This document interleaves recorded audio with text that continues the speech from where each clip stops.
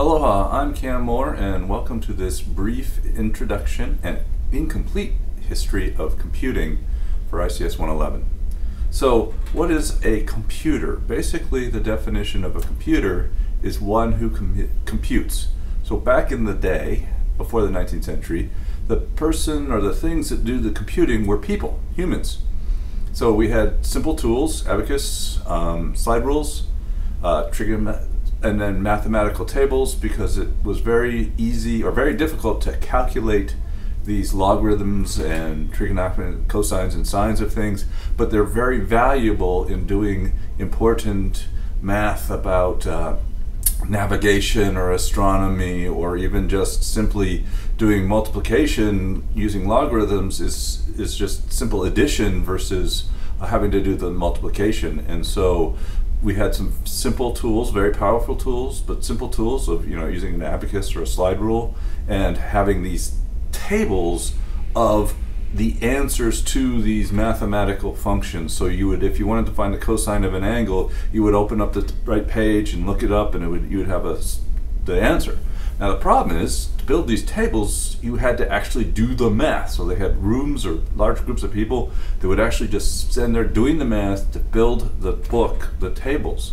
Well, there was a lot of errors in these tables just because humans often make mistakes when they do things. You have a transposition of numbers when you write down the number. You made a mistake in the algorithm. And so it was known that these wonderful tables had errors in them, but that was basically what you had to use to do the math, or you did it yourself. So you tried to use these tables, and it was known that there was these errors in these tables. So there was a need to get rid of the human error in those calculations. So in the mechanical area, the late 18th century, there were a lot of work on getting the errors out of the equations, out of the math. And there were several people that were working on different concepts that are very powerful in computer science today. Gottfried Leibniz came up with the theory of binary numbers and how to use formal logic. He came up with calculating machines. He actually developed a stepped reckoner that did the 4 operations of addition, subtraction, multiplication, and division to help his business to get his accounts better. So he had a very profound effect on modern computing with the idea, or the working on binary numbers and formal logic.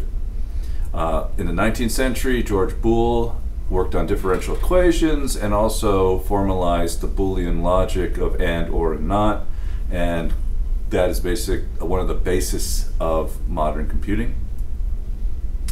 In the late 19th century, there was a lot of work on developing tools, again, to help automate these processes that are normally done by people, and to remove some of the errors that people inject into these processes. The Pascaline is a simple machine devised by Pascal, who was named Jacques Pascal, who the Pascal language was named after. The Jacquard loom used punch cards to program the weave pattern, and so there would be these long, you can see that in the middle here, the long list of these punch cards that would set the weave of the machine, while so you would actually program the weaving machine to produce the pattern. Babbage produced the difference engine, didn't actually eventually build it, but came up with the idea of a difference engine that would do these mathematical equations. He also came up with the analytical engine that used some of the ideas of these punch cards to have instructions that tell you how to do the actual math or the operations, and the idea of data cards that allowed you to store different values for your functions. So that's the idea of separating the instructions and the data, which is actually another highly is a thing that happens a lot in computer science these days. And then in the electronic era, in the 30s, we had Kurt Gödel and his theories of recursion, breaking down a problem and doing the same things again and again to it until finally you find the simplest answer, and then building back the answer. Vannevar Bush came up with the Memex idea. He was unable to implement it, but he had the idea of hypertext, where you have a link that connects you to another page, basically the idea of the World Wide Web. came up with ideas of how you would have everybody would have a personal computer. They would be networked together, and he wrote a lot of stuff on that, and it was very powerful ideas that were later implemented. In the 40s, Claude Shannon worked on Boolean algebra, so we can do the math, binary arithmetic, which again helps us with what the computers of today actually use, and information theory about how much information can be stored or used, and a lot of very powerful ideas by Claude Shannon. In the 30s, backing up, they started developing electronic computers that were designed to do several things.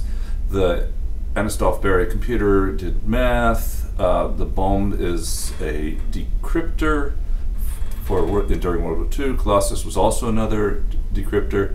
ENIAC was a large computer that you actually had to program by changing the wires and how they were connected. In the 40s and 50s, Alan Turing, who developed the bomb, came up with the idea of a stored program computer where the program and the data are in the computer. He came up with the idea of a Turing machine that has the idea that you have this memory tape, which is your memory, and then you have a very simple moving CPU that takes a look at the value of the thing, does some math basically as a state machine, and then can update the tape. It has been shown that the Turing machine is actually a complete computer. You can do everything you need to do if your machine is a Turing machine.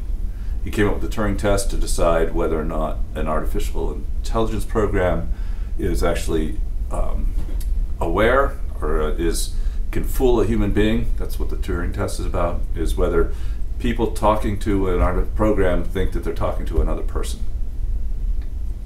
Then we have von Neumann, who again did his report on the UNIVAC machine and codified the von Neumann architecture, where we have input, a central processing unit, memory unit. The stored computer, or the program, is in the memory unit with the data.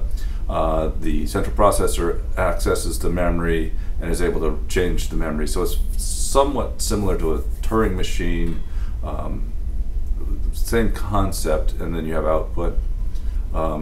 Again, now we're saying that computers are now doing more of the computation because we have these machines, these electronic devices that are able to do more of the math than we have to do.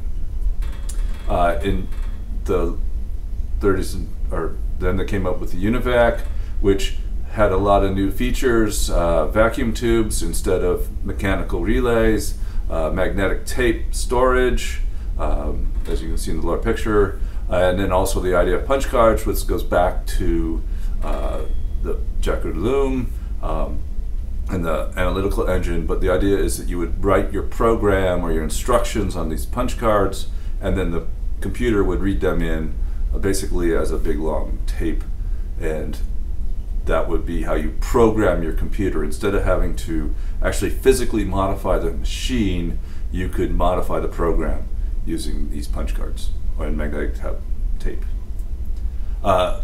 Big part of that whole series is we take this huge machine that weighs tons and tons, and we take it from vacuum tubes, we can miniaturize the vacuum tubes. We could then replace the vacuum tubes with transistors, and then we can replace those, or we can now start etching those transistors onto silicon, and we can basically shrink the computer while increasing the power. And that's where we have the famous Moore's law, where the processing power will double every 18 months or so, because we're shrinking the size of the transistor so we can have more transistors in the same space.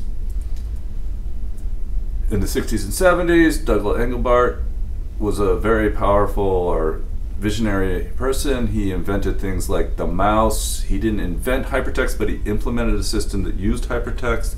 The idea between hypertext was back to von Neumann Busch. Implemented network computing, Ethernet. He had a GUI program, an interface that used a graphical user interface instead of just text, and a lot of ideas between human-computer interaction. So he was a very influential person in computing history. Now we get to the early or late 90s and now, and basically we've shrunk our computers down, but the big thing that happened in this area is we networked our computers, so they weren't standalone by themselves. They're now talking to each other, they're now working together.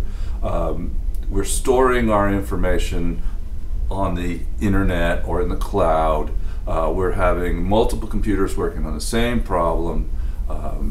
The SETI at home has people using their home computers to try to solve these big problems. We've got mobile devices. Most everybody's got a mobile device. How many of you actually know how to do long division or do long division anymore? You have a machine or a device that does the computing for us. So what's next? Well, basically, what happens when humans do none of the computing, where we let the computer do, or the machine does all the computing, AI. It's a very interesting and potentially scary thing, is if we don't know how to do the computing, or how did that decision get made. We have no idea why that decision was made, because all the computing was done by a machine. So that's a very brief and incomplete and probably mostly inaccurate history of computing.